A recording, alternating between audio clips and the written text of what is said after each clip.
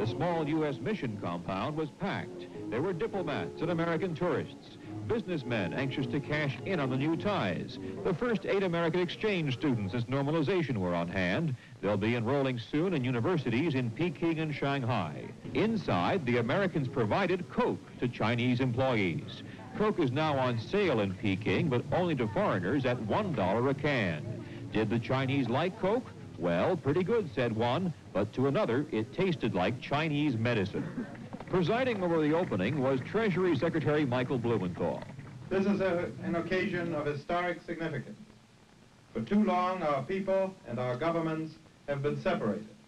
We have taken the first step toward a dynamic and fruitful relationship with the People's Republic of China. With newly confirmed Ambassador Woodcock unable to return till next week, Deputy Chief Stapleton Roy helped the Secretary remove the old and place the new embassy plaque on the gate outside. Here in Washington, the red flag of the People's Republic of China was raised over their new embassy as a rather scratchy and faint recording of their national anthem, which is titled March On, was played.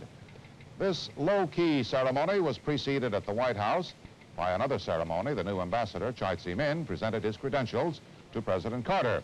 Mr. Chai, who was served here as chief of the liaison office, today became China's ambassador, and the president had this to say.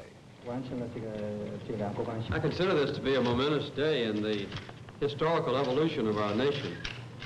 The simultaneous opening of embassies in Peking and Washington